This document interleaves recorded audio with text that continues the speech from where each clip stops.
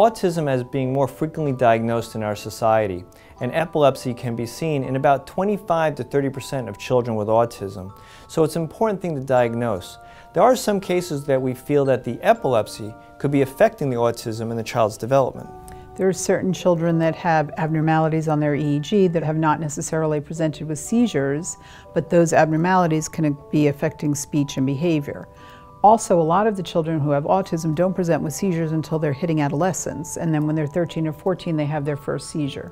So when we hear a story of a child who used to speak, suddenly loses language, we always get ourselves concerned about epilepsy. There's a syndrome called Landau-Kleffner Syndrome where these epileptic discharges prevent language from developing in the child. And that's because the epileptic discharges are over the language area of the brain. So that's a child that warrants more invasive monitoring and a video EEG to see if there's spiking in sleep that can be affecting language. So the best way to make the detection of whether there's seizures going on is in a child who is autistic, doing a 24-hour video EEG, looking at their brainwaves at night, and then making the diagnosis.